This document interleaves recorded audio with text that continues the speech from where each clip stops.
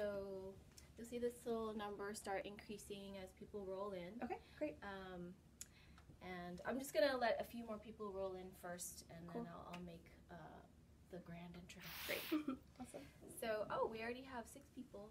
Cool. Yeah, so welcome everybody. Glad to see you guys showing up. And today we have, well, actually, let me introduce myself. Hello, Bruce. Yes, you just rolled in. So this is going to get overwhelming, so Okay. just try not to pay too much attention to it, unless, like, it derails me very quickly. Yeah, sure. Cool. So my name is Dia Dynasty. This is the weekly La Maison de Rouge PERISCOPE, where we have been talking more about healing trauma through BDSM and sex work. Today we have a very special guest, Andrea Glik. Do you go by she or they? She? Yeah. Okay. So Andrea is a psychotherapist that specializes in healing trauma through body awareness and body movements and body work. Yeah. Yeah? Okay. So Andrea also works or is a part of a collective called the Gender and Sexuality Therapy Collective. Is that correct? Yes. Okay. Yeah. And then we also had Jessie from there, who's the director, a few weeks ago. And so it's really nice to have you. Yeah, thank you for having me. Yeah, thank you for being here. So maybe you could do a brief introduction of exactly what you do and all of your self-appointed titles. Yes. And how long you've been doing it. Yeah, totally. So I am a trauma therapist and a somatic-based therapy worker. I'm a witch, I'm a dyke, and I have been serving my community for the last 10 years doing this work. Awesome. Yeah. Yeah, I'm so glad that you are a self-identified witch too, because it didn't take too much prompting to get that out of you. Yeah. And granted, like right now, witchcraft and magic are kind of trendy. I think that it's really great. Like, it doesn't really matter if it's trendy or not, because it's like a really great way to embrace personal power. Yeah, absolutely. Yeah, and personal agency too. Yeah, definitely, and to connect to really ancient spiritual practices, especially for women and queer people. Yeah. Yeah. Yeah. So, so let's talk about, you used the word somatic. What does that exactly mean? Yeah, so somatic is another way of thinking about connecting with our bodies, and doing that through therapy is different than going to like a yoga class or any other, or going out dancing or any other moment that we connect with our bodies, because it is a little more contained. You get to like work with one other person, right? But it's all under the same umbrella. So any time that you are embodied, which is when you're connected to yourself and to other people and to the world, that can be an opportunity for somatic healing. Okay. Yeah, so I mean, something as simple as going out dancing is actually, I mean, somebody want to say you're awesome? Yes. Is a way to connect to the body, and I think that, but it's not like, I wouldn't say it's mindless, but it's just not as like focused, right? You're kind of just like moving to music. Yeah. But you're also in some way like kind of clearing the mind. I feel like. Yeah, and it's all about intention too, right? So like I will definitely go dancing if I'm like, I need to like clear out some stuff that is stuck in my bones or in my heart. Yeah. And so if you go, and I mean anything can be mindless. Like you can go to yoga class and just like go through your grocery list. I do that all the time. Yeah. And so if you like stay with your intention, also very witchy about like why you've come to the mat or why you've come to the dance floor, or even why you've gone to therapy, right? Like you can go and just talk about what happened all week, which can be helpful, but it's not necessarily mindful. Yeah. So the mindfulness aspect is probably the more important one to hold on to. But do you encourage people to just kind of do things like that, maybe without an intention? Like, is that something that actually helps in any way? So is setting an intention something that helps? No, without, like, going without intention. Oh, okay, got it. Yeah. I think anytime you can move your body is great. Yeah? Yeah. Okay. But the intention makes a really big difference. Yeah. Yeah. Yeah, I've been hibernating and not moving my body. Yeah. Right. But not moving your body is also, right, is still something that has to do with your body. So it's like the choice not to move. Right. That's definitely been. Yeah. Yeah. And there are good feelings coming out of that, but then I'm like a little stiff and I'm like, oh, yes, that is definitely a winter thing. So balance. Yeah, for sure. Yeah. Okay, so can we talk a little bit more about kind of your specialty in somatic work? Yeah, definitely. Yeah, I came into somatics when I was doing therapy at an LGBT mental health clinic, and all of my clients would come into session and start going like this, or cracking their neck, or would sit like this. Yeah. And I was like, something's going on here. Yeah. And they were all also trauma survivors for the most part. Okay. And so first off, I was like, okay, there's a lot to do with this whole like trauma thing. How can I actually help people and not just like bring up old trauma and then like leave it open? Yes. But also something has to do with the body. I had clients who would experience something that was like physically triggering and like leave their bodies for days at a time. I had clients who would make themselves as small as possible on the couch, and so I started to see the connection between survivorship and bodies, and just like how our experiences impact our body. Yes. So that was what sort of like sparked my interest. Okay. And I have definitely found that we can do the deepest work when the body is involved. It doesn't have to be only about the body, especially because it can be a really scary place for people to go. I see. Yeah, I definitely feel that there is a huge connection between what happens in our daily lives and how it shows up in our body. Yes. Yeah. Definitely. And so as far as this connection that you've made between the body and trauma, can you actually talk about, I guess, like the connection of that you've been observing and helping people through? Yeah, so what I have found both through just like studying really incredible folks who've been doing this research and this work for a long time, and also just working with clients, is very much that when we're not able to process trauma, which is most of the time, it has to go somewhere, and it usually goes somewhere in the body. And if you think about everything as energy, think like that energy gets stuck if we don't get to release it. Right. And also when we're not addressing a mental health or any sort of trauma, it does have to, our bodies let us know that something is going on. Yeah. And so a lot of chronic pain and a lot of even like pretty serious health issues are absolutely trauma related and not necessarily from this lifetime. Which is also really important too. That is really important. Okay, I want to come back to that. Because there's so much to unpack when it comes to talking about the body and like what the body is telling us, like body wisdom. Yeah. But first of all, I want to kind of allow Andrea to define the difference between kink and abuse as well, and like what is trauma and how do we not bring back trauma in kink. You know what? Me Gold, your question is very important and we want to answer it, but if you could wait until the very end of our interview, we would love to answer that, because that's something that I find actually very relative.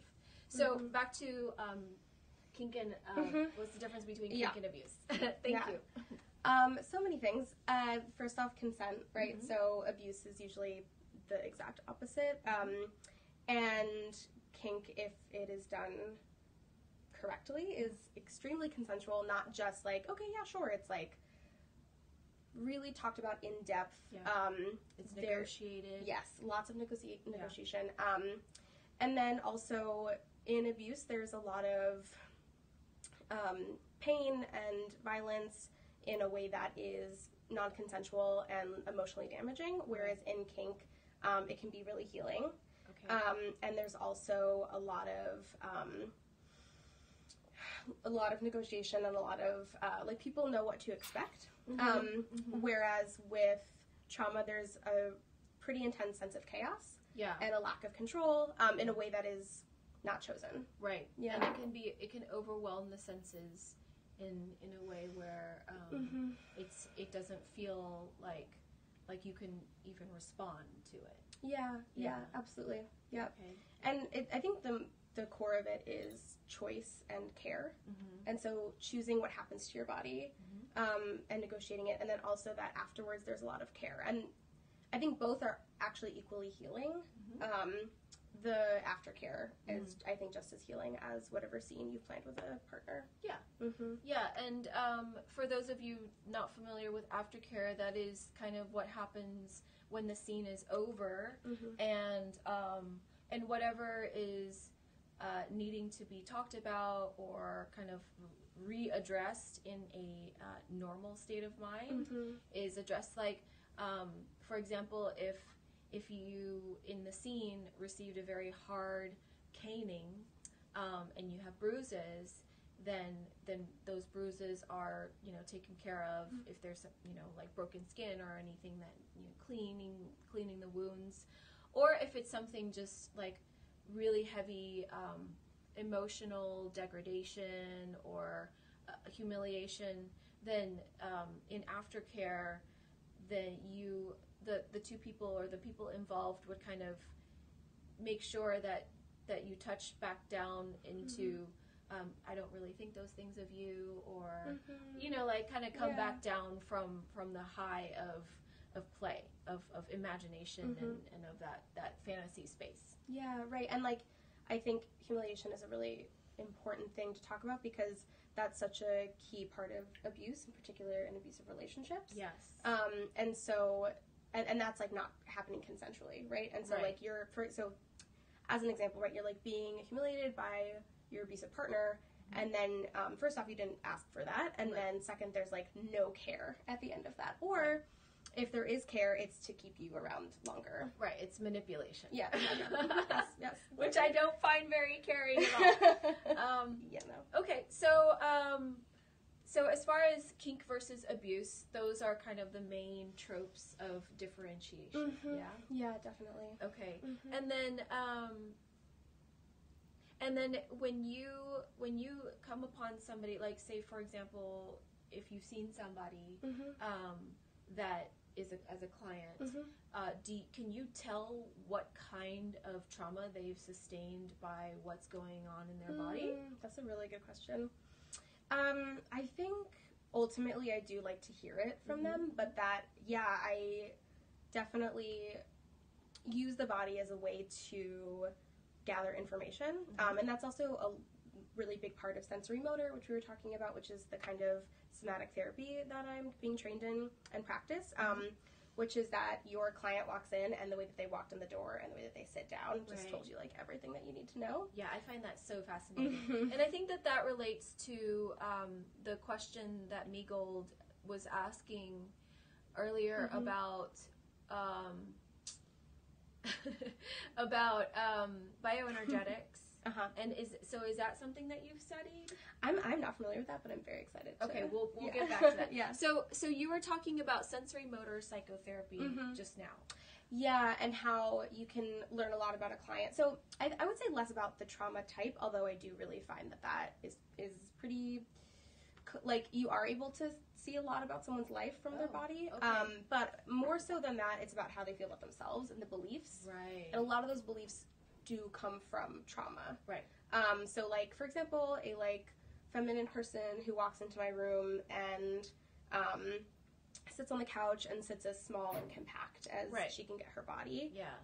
Like, that may tip me off that there's been some sort of maybe sexual trauma in her history, but also I would argue that like just living in this world as a woman is traumatizing often. Yeah, so that I would have to agree with that. I mean, I definitely can relate to that. Like, I don't do that right now, but I've caught myself in the past making myself really small and taking up as little space as possible. Yeah. And that is, I don't know that necessarily comes from a personal trauma, but it's kind of like just the way that women are taught to not take up space, you know? Yeah, exactly. So it can be one or the other, or a combination of both. But for someone, like, if someone is sitting, like, with their shoulders back and up, I have an idea of, like, okay, like, you feel grounded and deserving, and then people who make themselves, like, really, like, caved inward, that tells me a lot about how they feel about themselves walking through the world. Okay. Yeah, even when people place their hands. Yeah. Right, so if they, like, put them in front of their, like, sacrum, I'm usually like, okay, like, that might say something about something that's happened there, that's very protective, or, like, crossing your hands over your stomach, that might let me know that someone, like, isn't comfortable with that part of their body. Right, yeah. I'm curious about fidgety people. Oh, yeah, totally, yeah, no, definitely.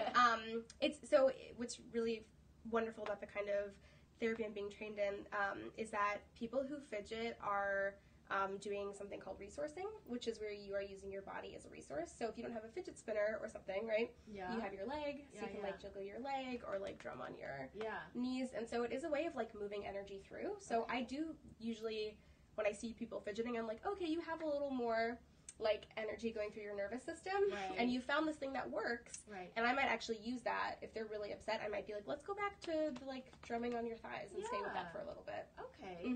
Yeah, it helps them work through something. Okay. And, like, those people who are really, like, stuck and maybe, like, clenching their fists, they're not moving. And so I might encourage them to try a little more movement. Wow. Yeah. Okay. So movement is really helpful in kind of literally moving energy through your body so that you can keep kind of going. Yeah, and I would say if I had a client who was, like, fidgeting all the time, I might invite them to, like, put their feet on the ground and feel what it's like to just be grounded. Yeah. And maybe, like, work towards that. Okay. Wow, that's so cool. Yeah. So there was also a different tactic in the sensory motor psychotherapy that was more specific to, and this is what I also consider BDSM, recontextualizing an experience. So can you talk a little bit more about, you had called it memory reconsolidation. Yes. But so my personal take on, I guess, one of the more beneficial and trauma healing aspects of BDSM is that if you have trauma, like sexual trauma in a certain regard, like you were humiliated by somebody, like sexually humiliated, emotionally, and you wanted to work that out specifically in BDSM by re-experiencing that, changing the context of something, and having a different ending, which would be aftercare, is, you know, ultimately coming back to that person and being like, everything's okay between us, you know, I was just pretending, it was all role play, it was all fake. That to me is immensely healing, because you're almost like rewriting the story in your head, right? So is that kind of what this is? Yeah, definitely. So the memory reconsolidation and doing, like, a mismatch, that is when you take a memory and in therapy you would go back into that memory and actually drop the content of the memory, and all of this is like language by this really incredible therapist, Lana Epstein, so just want to give her a shout out for all of this. But the content is less necessary. It's about how you feel in your body, actually. So for in the therapy session, it would be a little more like bringing you back into that moment, less about being like feeling like you're back there, and more like your body re-experiencing the place it was in its nervous system when you were there. And then having something different happen. So, for example, instead of, like, being frozen, getting to, like, push against a wall, for example. And I think with kink, it's really similar. So, in speaking of dropping the content, you don't have to relive your exact thing. So, like, actually, most of survivors that I've talked to, it's less that they want to recreate their trauma, which is totally fine if you want to do that, and also really helpful. But it's less about that, and it's more about being in, like, subspace or something. Okay. Or, like, giving someone else power, giving someone else control, feeling powerless. It's more about the like the context and less about the content. And then in the end, right, it's like not only that you've, like, chosen it, and that it's negotiated, but in the end you are cared for. Yes. And I something that's really important that I just want to like normalize is that the most common fantasy for women, I'm like using the term very broadly here, is like rape fantasies or like deep submissive fantasies. And so it's not always because of trauma, like that is just like a very, very common fantasy that folks have. Right, yeah. So don't be ashamed. Yeah. I feel like I definitely jumped into a bunch of really deep topics before we covered some more general topics. Yeah. And so I'm sorry if I've confused anybody or if anybody has like totally tuned out. But what we're talking about is using kink and BDSM as a way to recover from trauma, or as one of the ways, in addition to talk therapy and psychotherapy and whatever else kind of formal therapy that you might be engaging in as well. And then there are different methodologies, which is what Andrea specializes in, because both kink and therapy and also magic utilize this format of creating a container. And so I know that I'm kind of going backwards now, like getting a little more broad. Can you discuss the parallels of those three? Yeah, absolutely. It's so the containment of the space, whether the space is the scene that you've created with a partner, it's your therapist's office, it's your body worker's office, like it can be a lot of different kinds of places, a play party. It is this magical place, right, where you are cared for. There is not this huge expectation, right, that when you walk out, you walk back into your life, the rest of your life, I guess, and that the space is very negotiated, and that the same goes for witchcraft, where you set an intention and you have a plan and you open the space or you open the circle and you close the circle, right? Yeah, and that's also for trauma survivors so healing to have something with a beginning, middle, and end that they can expect. Yeah, and I think from like, I guess people that haven't necessarily gone through as much trauma, like there's the ability to move in and out of situations without the need for a beginning, middle, and end. And then for the feeling of safety, which I think more trauma survivors care to have, the beginning, middle, and end is a very important aspect of feeling like held in a space. Yeah, absolutely. Yeah. Okay, cool. So can you talk a little bit more about your personal pathway into both therapy and magic, like which came first, and how did they mesh at all? Yeah, that's a really good question. I am very lucky that my mother bought me a tarot deck when I was 7. Wow. So I've been doing that since then. That's an amazing gift. Yeah, she's also a therapist and a witch. So yeah, wow. that was kind of my in to witchcraft. And then I also identify as a like 100th generation Jewish witch. So for me, my heritage has a lot of witchcraft a part of it, a lot of like, again, like ritual and a lot of magic. So that's like that definitely came first thousands of years ago. Okay. And then my witchcraft also like really brought me into wanting to do healing work. Yes. And feeling like I wanted a really solid container to do that in, right? And so some folks, everybody chooses a different container, obviously, a different path. Yeah. But for me, I really loved the container of psychotherapy. Yeah. And so that led me there, and I definitely started in a more like grassroots, like working more like community organizations. Oh.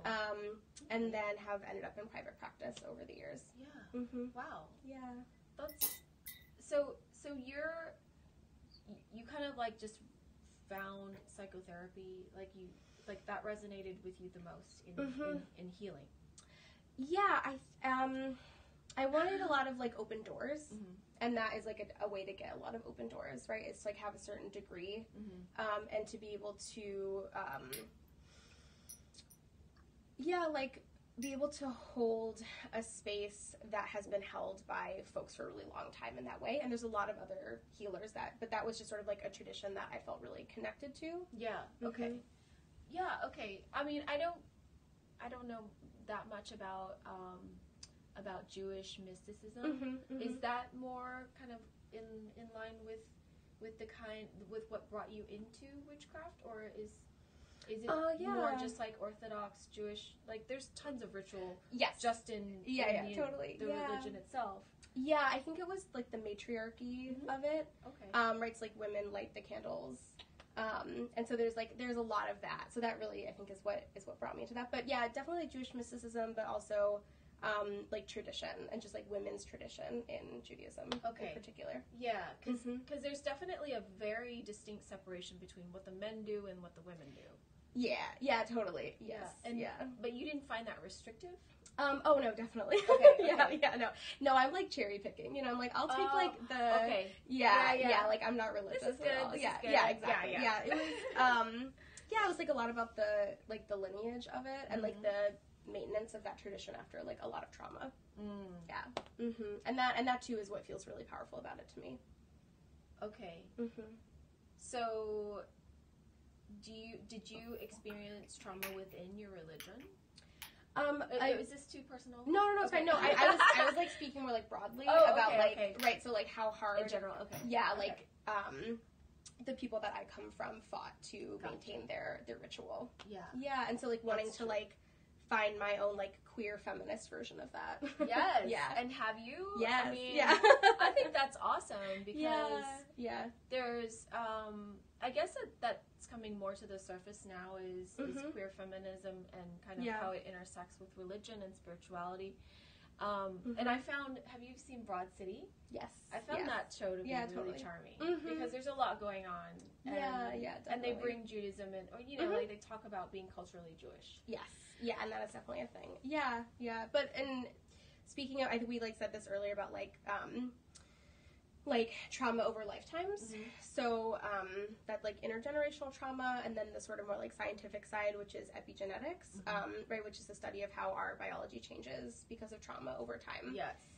And so for me, like engaging in a like queer feminist Jewish witchcraft is very healing for my intergenerational trauma and like epigenetics. And I work with that idea of intergenerational trauma a lot in the room. So like with clients asking like, like how, like just asking about their lineage and like, you know, what they know, what they don't know. Even in school, like what were they taught about their people? Because a lot of times all you're taught is like the worst things that have happened or nothing at all. And so that's all really, really good information for me to have with clients. Yeah. And do people come to you because of knowing that you are Jewish? No, I don't think so. No? Okay. Yeah. That's interesting. Not that I know of. Yeah. Wow. Okay. Sorry. So, let's see. Can you go a little deeper into, I guess, like, a few case studies where you've seen BDSM and kink used in a way that is healing for people who have been traumatized? Yeah, definitely. I can definitely talk about some themes. I think that for a lot of feminine folks that come into my office who live their day being degraded by men. Is that everybody? Isn't that everybody? Yes. That either like choosing that with a partner or getting to experience being super, super powerful as a top or a dominant has been really healing. And the emotional place that folks can go in a scene is usually a lot deeper than you can go in like a lot of other contexts. And I do think that the therapy office or like the table for like body work is another place where you are feeling something in your body and then you're crying or you're like moving through, you can feel yourself moving through something. Right. And I have a lot of... It's not always active. That's not always as active as like a BDSM scene. No, right. Oh yeah, no, definitely. I really also, with like a therapy client relationship, it may take like 10 sessions to get somewhere like really juicy, but I think that with in a scene, like, you can really go really, really deep right away, which is why that negotiation is so important. Yes. Yeah. Mm-hmm. Okay. And then, do you have any, I guess, like, examples of what you've seen, you know, like, kind of the progression of what's happened over the time that the client who has been traumatized kind of works through this stuff? Yeah. Do you have any examples of that? Yeah, I think something that I've seen some folks do a lot of healing around is letting go of the shame for their fantasies. So whether it's like I have fantasies that look a lot like my trauma and I don't want to anymore, like working through that, or like I have a lot of shame that I want this, but I ultimately know that like these are my desires. And so a lot of the work in the therapy room and the container is about letting go of the shame, and a lot of my clients' work in their partnerships or in their scenes is getting to like let themselves, right? So like not shy away from like a fantasy that they have, get to like fully embrace it. Yeah. And then our work is a lot more about like letting go of the shame of how good that felt. Yeah. Yeah. Shame is such a huge block. Yeah, definitely. And it really dictates a lot of people's actions and motivations, and you'd be surprised, like, yes, I bet that there are laws based in shame. Like laws in our country based in like, oh, you should be ashamed of yourself for, you know, doing this. We're going to make a law against it. Yeah. I mean, definitely. Or like a lot of parts of the DSM too, you know? Oh, yeah.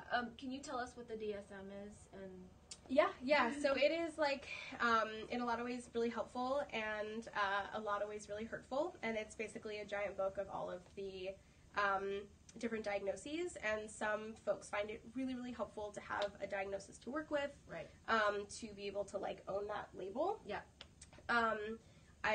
And then also a lot of folks find it to be really harmful. Yeah. And a lot of the diagnoses in the DSM are very stigmatized, especially like personality disorders, which are adaptations from trauma. So like what I mean by that is like someone who has borderline, for example, has learned a really particular way of getting love, or what has like kind of worked before because of trauma in their childhood. And so, but that's not in the DSM, right? So it just says like, this is what the diagnosis is, and like these are the things that are like, you know, wrong with this person. Right. But a more like trauma-informed approach would be looking at why that developed and how that serves that person. Yeah. And then a lot of trauma survivors do really like having a PTSD diagnosis because it's very legitimizing of their experience, especially because it's kind of newer to use PTSD for not like war veterans only. Right. Yeah. Yeah. Yeah, and that can happen very easily I feel like in this culture, because not just because of war, but because of so many crazy things happening in our culture that are people acting out their actual traumas that are unhealed. Yeah. You know, like totally. School shootings. You know, for example, there's a lot of that. Yeah. And it traumatizes like a whole other group of people, and then it just keeps getting passed. And so you were talking about trauma being hereditary and genetic. Yeah, so the more like witchy spiritual part of that is intergenerational trauma, which is that like we carry the spiritual and energetic trauma that our ancestors have experienced, which I think a lot of people can understand if they've ever like heard more details about what their lineage has been through and like the way that you feel that in your body. Like that is that. And then also I mean, I use this a lot as an example because it's more about the people that I come from, but like a lot of jokes that are made about like Jewish people being really anxious. Like that's an example of like the way that our nervous systems have adapted to having to move or escape really quickly. Right. And so like a lot of Jewish folks are like really on edge, and like I would argue that that is like a learned behavior from trauma. Yeah. And you can find examples of that in like most cultures. Yeah. But that's one that I will usually use. And then the more biological part is that actually if two folks who are traumatized in a similar way have a child, and people usually will tend, especially like trauma bonding. Yeah, right, yeah, or like marry within like, right, like a culture or like a shared experience. that trauma does change our genetics and our biology, and so then you have an offspring or like a child that has those shared traits of like the changed biology because of trauma, and then you have like generations and generations and generations of that, and that's why you can see like a lot of certain folks who've experienced trauma through generations have like really specific health issues. Okay, so how do we break that cycle? Yeah, well, there's I totally see what you're talking about. In fact, my mother was born on the run because her mother was fleeing the Japanese, and my mom doesn't really have a lot of reason to be as anxious as she is. You know, she's got a really like leisurely life, but she still is like pretty anxious all the time. And relaxing is really hard for her. Yeah, absolutely. Yeah, I mean, I think we can all probably find examples of people in our families that have that sort of like experience and the way that it changes them. So would you say that the person that needs to break the cycle has the most work to do? Oh yeah, definitely. Yeah, I think it's, but also, like, when you heal yourself, I really do believe that you heal your ancestors. So it is a lot of work, but I do feel like it's worth it. That is, that's something I learned in Reiki, is that when you heal other people, you're also healing yourself. Yeah. And then everybody. Yes. Yeah, that's beautiful. Yeah, it is. So, you know, how do we stop this cycle of trauma? Yeah, I think that addressing it and acknowledging it is the most important, because I think if you look back at a lot of generations before us, there's a lot of not talking about things, or just like surviving and like moving through it. So I think that bringing attention to it and honoring it, and honoring survival too, and like all of the ways that we have adapted to live in this world and survive. And working through it, whether it's with a therapist, a body worker, a dom, like whatever that is, and being, again, like setting that intention of like, I am here to like release not only my trauma, but maybe like generations before me as well. Yeah, I think that, I mean, that's all you can really do. Like, it's not like you can go back in time and do anything in a time machine. And I feel like when you work on yourself, you kind of set an example for everybody else to kind of give them permission to work on themselves too. Yes. So that seems like kind of like a win-win situation in addressing trauma, is like starting on the healing path. Absolutely. Yeah, definitely. That's great. Yeah. So is there anything that you would advise people to do when they are seeking out some sort of healing pathway that's alternative to, I guess, psychotherapy? Oh, I think listen to your body, right? So in like, if you're not going to go to therapy, or you're going to supplement therapy with something, which is more what I would recommend, is to believe what your body is telling you and listen. So whether it's like, I really need to see a massage therapist once a week, I really need to go dancing once a week, I really need to be in like subspace once a week, to listen to that. And also that like, healing is this beautiful intrinsic like valueless thing, but we do live in capitalism, and so to acknowledge that you will have to like, it is an energy exchange, and like that is part of that as well, and to not expect to get that from like a partner necessarily, that it's okay to go outside of that relationship to get those needs met. That's really great advice. Everybody, you know, listen to your body and give it what it needs, you know, and it's not just about food, it's about movement and sensation and what might, like, what it craves. And like, not everybody craves massage, you know. Right. No, it's true. Exactly. Like Reiki is like another really good example of that, right? It's like still healing for your body, but it's not like direct contact necessarily. And it's a very gentle touch, usually. Very still. And if there's like shame around any of your desires, especially in wanting to heal trauma through kink, that finding a kink-friendly, kink-positive therapist can be really helpful for working through that. Yeah, do you have any suggestions or recommendations for how to do that? Like, other than, you know, like calling each person and asking them? Yeah, totally. Yeah, so if you are in New York, Manhattan Alternative, which is an amazing listing, it's online, of all queer and poly and kink-friendly. Some folks more, like, specialize in more than others in certain things.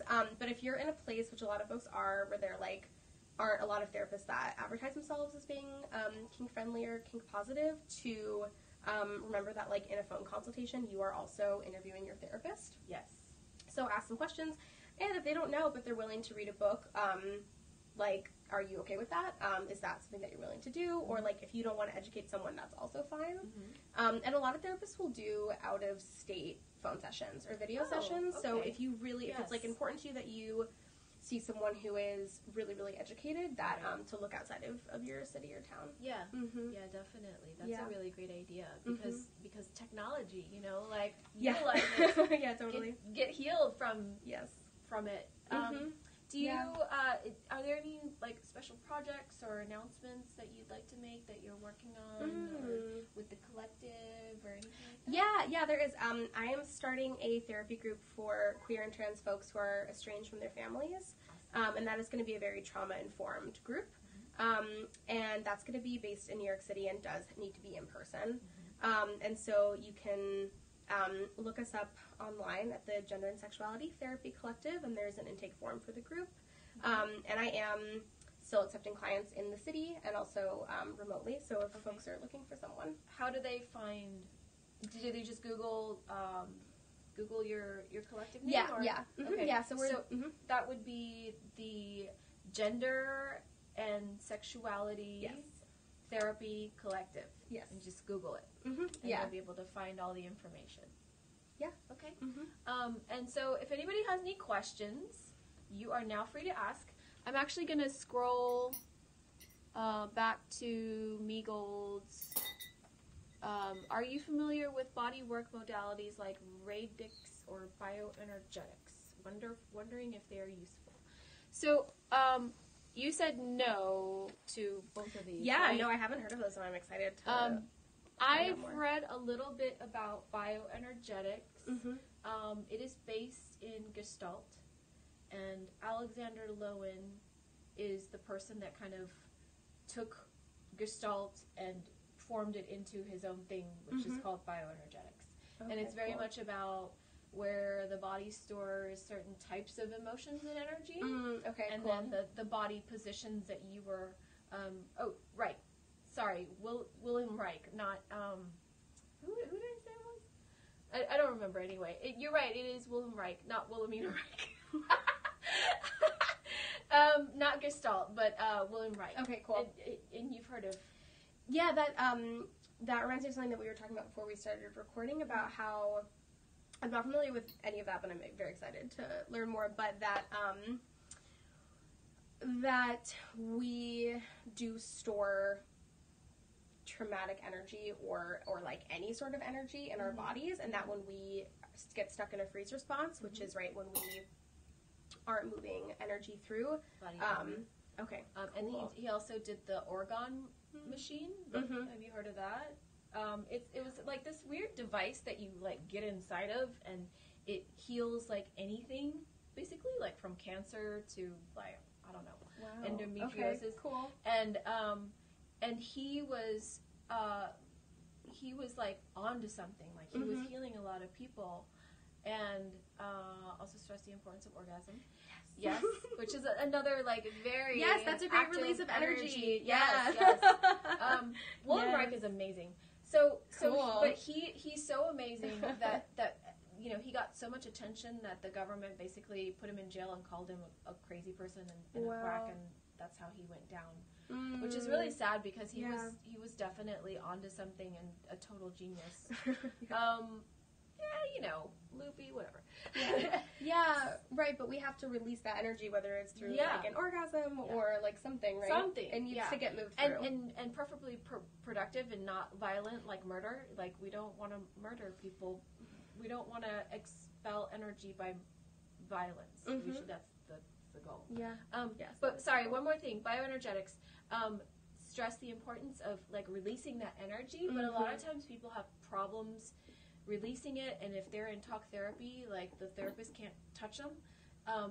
So there was this kind of, I don't know, maybe there's something there where I think this is why BDSM is so important, because I've had to press on people before. Like if you are having problems like vocalizing, sometimes if somebody presses on you, it's easier to get that out.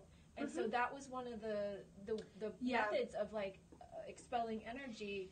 Releasing energy was like physical pressure, or like having them like bend over this special furniture so that they open their chest up. So this was bioenergetics. That is so cool. Yeah, and also like, right, because your therapist can't touch you, but there are a lot of ways to, or if like you're not in a scene, right, and you're like, I need to move this through, right, we're able to do that for ourselves, even just like tapping like right below the collarbones. Tapping is really interesting to me too. Yeah. So there are ways to, and I'll say that to clients, I'm like, go as hard as you need, you know, like you're moving that through. Or even like massaging yourself. Right. As like grounding. Yeah. Do you find that not being able to touch your clients is limiting? Yeah, I do. The sensory motor psychotherapy is pretty radical in the way that some of the movements do involve touch. Not a lot of it. It would be like hands pressing. So like if your therapist is pushing, you're pushing back. I'll use pillows usually in between me and the person. But it is okay to use hands as well. And but yeah, no, what I'll do instead is I'll be like, you should see this body worker, or you should go to this chiropractor. Because I can't do this for you, but but I talk a lot about like caring for your body outside of sessions, and then we can process what comes up in like a very intense like body work session in therapy as well. So that's kind of my like way of getting there. There's always a way. Totally. Yeah. And then did you have, I'm sorry to keep jumping around, but did you have more announcements as far as things that you're working on? Future projects, etc.? Yeah, so I'm working on a really interesting training on trauma and resilience that I've been getting to do for activists and lawyers and any folks that have any contact with any traumatic circumstance, whether it's like a nonprofit. And so that's a training that I'm really excited to be bringing to a couple agencies in New York. So I am definitely interested in doing that more, and very willing to work with folks on what their agency is able to do for that. Because I think it's helpful when people like lawyers understand the reasons and the motivations behind certain things too. Yeah, and how to in session with or like in a meeting with a client, because like clients are going through a lot, especially I'm doing this training at an organization that helps folks with immigration and law. So you have a lot of people that are in really highly traumatizing situations, and so how folks who aren't trained in somatic work can help their clients in a session. That's really great. So we had another question from Mistress Wild Iris, and let me not turn this off. What other somatic practices can we please have you found to be helpful in moving stuck energy? I would say in therapy, tapping, if doing some sort of push, whether you push the person or you push the wall together, in a session. So this is more like somatic experiencing, but also sensory motor, which is to go inside and to see where the energy is. So we don't actually have to necessarily like push or like touch something to move energy through. It's about being mindful and like listening to what's happening and what needs to happen. So for example, like in a session, a client may be like saying that they are feeling like a really, really intense motion, and then I'll have them close their eyes and look inward. And where are you feeling that? Okay, feel it in my chest. What does it feel like? It feels really like hard.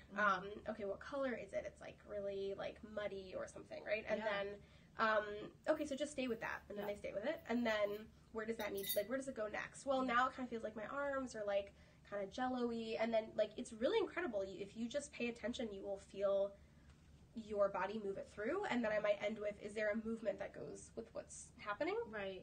and then folks might have a movement that they want to do. But it really is just about giving the body space to move that through, and whether you do that through a kickboxing class or you do it through just like listening to your body in that moment, I think that both are really helpful. It doesn't have to be a really big active thing. That's true. It doesn't have to be some grand, crazy. Yeah. Okay, so would you say that crying is a release of energy? I definitely feel that way. Okay. Yeah, I definitely do. Crying in a way that is helpful and not flooding. So not like flooding in the sense of like when folks are like back there reliving their trauma in a way that isn't helpful, where you are overwhelmed by emotion. So there's, in therapy, there's the window of tolerance, which is the place of, I like to think of it as like when your eyes are welling up, right? So you're feeling, so for everybody, this is maybe more for me, but like you're feeling, but it's not overwhelming. And you're also not just like, yeah, okay, and then this happened and this happened. Yeah. So you're not numb and you're not in a really, really hyper aroused place, but you're in this really beautiful middle zone where you can really be feeling, and so that's the kind of crying that I really love. But I do think that with kink in particular, I think that emotional release is that emotional release, whether it's screaming or it's crying, I think that is a very important somatic experience. Okay. Very cool. Yeah. Wow. There's so for people, those who've been traumatized by people entering our country illegally. It's not a thing. People. No. What do you recommend for those who've been traumatized by people entering our country? Wait, well, what? Borders are not real, and this also is mostly not our land. What are you talking about? That's not. I don't understand why you would be traumatized by somebody entering into our country illegally. Yeah. Do you? I don't see how that. I mean, maybe I need some clarification as to like what you mean exactly by traumatized, because I'm not really sure what that. Okay, so the only thing I can think of is that there was a town on the border of Mexico, like a town in Texas, and a lot of the people, is the law not important? No. The law's not huge. Okay, so what I'm talking about is this little town on the border of Mexico and Texas, and it's an American town, so it's Texas formally, and a lot of the people that were crossing over the border were like taking laundry from the laundry, the clothing lines, and I guess like stealing, like menial things, like kind of maybe for survival, like they maybe petty theft also, but not like, it wasn't necessarily like violence and rape and murder. It was like these people were passing through this town and they needed something. I don't know. I'm not sure. And so like this petty crime was addressed by the sheriff of the town, and he had gotten some federal help as well. And the townspeople were very happy about that, but there didn't seem to be like a traumatic effect to that kind of crime. So that's the only thing I can think of. Like, I'm not really sure what you mean. Istanbul, are you being xenophobic? I'm that occurs as a result of people not following our laws. Yeah, so most of the laws in this country are incredibly racist. Yeah. And also, this isn't a lot of people's land. This is native land that we're on, and borders aren't a thing. And I see the ways that folks are fed a lot of like really, really racist media, and that can like create a lot of it's a sense of chaos. Yeah, exactly. So I think that's what is happening with that. I definitely see people in the Midwest so our country must not be a thing. Or we're not talking about political stuff here, and if you would like to talk about actual trauma or ask a question that addresses like how we can heal trauma, we're totally happy to take those questions, but we're not going to get into a political debate, okay? So is there anything else that you would like to tell our audience about anything else you're working on, or just kind of like general advice as you know, as whatever? That's pretty much it, I guess. You deserve to have a therapist who understands your life and isn't going to equate your desire, your kink desire, your sexual desire, your desires for anything with trauma. And so, you deserve to have that, and I hope that folks have found this useful, and thank you so much for having me. You've given us so much really valuable information, and I really hope that people look beyond the, I guess, conventional methods of healing into other more embodied methods of healing, because the more that you listen to your body, I think the more that you're able to understand what's really going on with you.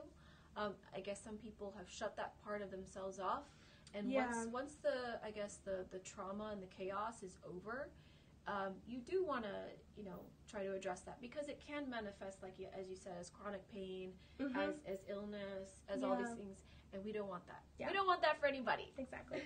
Well, thank you so much, Andrea, for being lovely and for being here. So next Monday, also, we're going to have another Periscope, and we're going to keep doing this every Monday until we die. And hopefully we're going to be mixing, you know, regular interviews with people in the kink community and adjacent, as well as healing stories, personal stories, as well as people with expert level healing advice like Andrea. So we hope to see you next week. Thanks again for tuning in. Thank you. I'm Dia Dynasty, and I'll see you next week.